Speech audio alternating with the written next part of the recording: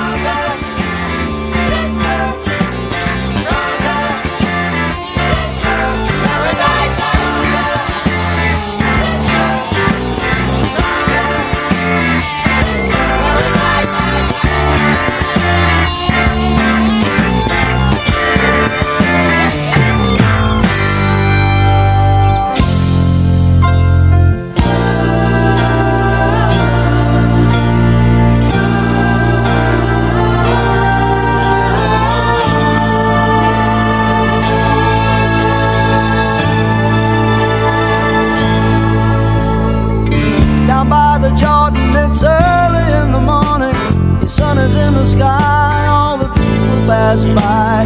There's magic in the air. Some stop to stare at a man who says he cares. People came from miles to hear what he had to say. Some of them believed in him, and some just walked away. He tried to explain how Fall from Paradise was meant to be.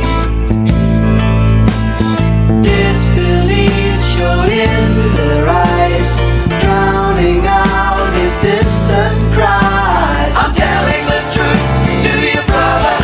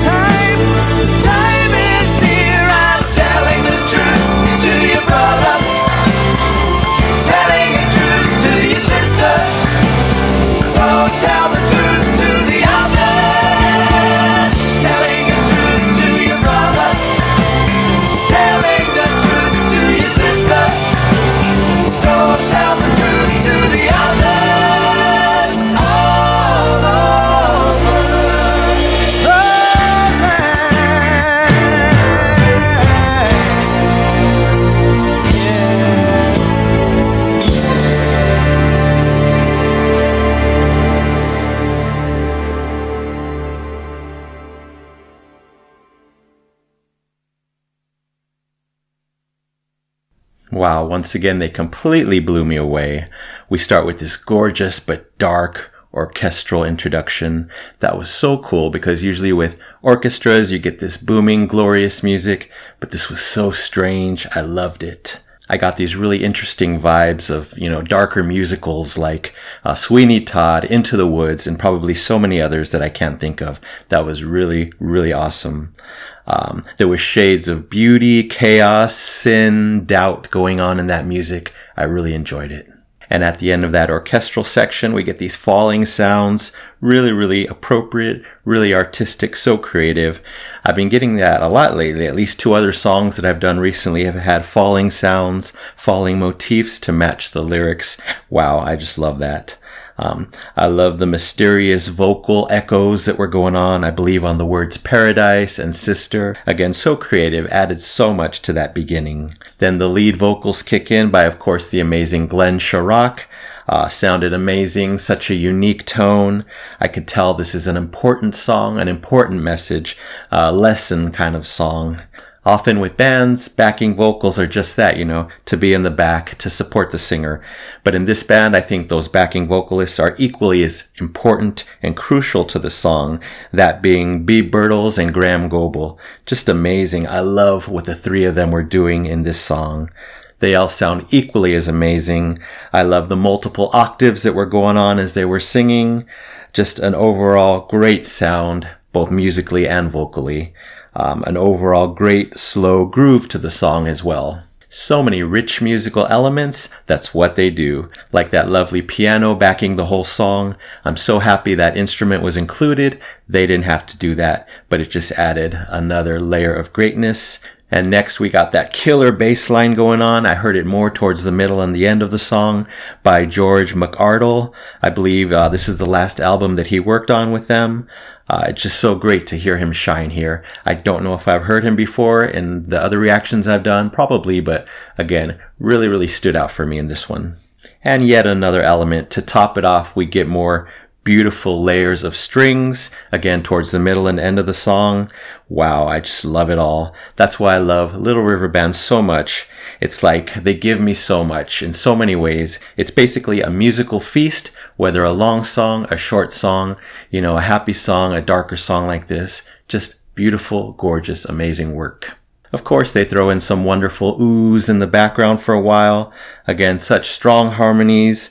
The chorus was really shining for me at the end. Very, very strong. They really know how to invoke so much passion and emotion within me in any length of a song, this being kind of a mid 5-minute song. For me, a sign of true musical masters right here. And even with those 5 minutes of darkness and glory, the song still flew by. I needed it to be 3 times longer. That was my wish. Of course, I'll never get it, but I can enjoy this song and so many others that I've yet to discover now for the rest of my life. Just what a perfectly strong opener the song is to the album. And then I see that Light of Day, which I've heard, Reminiscing, which I've adored since the 80s, are both on this album. So I wonder, in the end of it all, once I've heard it all, is this going to be my favorite album? We shall see. Alright, let's talk about the lyrics. I think the song is an account of biblical times when Jesus was spreading his teachings to the crowds. The message is of love, hope, peace, and resilience. The fall from paradise is to ignore the message, to act and believe on the contrary. Sadly, this fall has always been a path taken by many.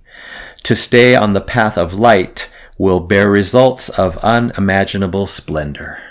Alright, another priceless song by Little River Band that I already adore after one listen. This one's getting the Epic Platinum Record Award. So deserving for Fall from Paradise by Little River Band, 1978. Thank you so much, Glenn Sharrock, David Briggs, Bea Birtles, Graham Goebel, George McArdle, and Derek Pellicci.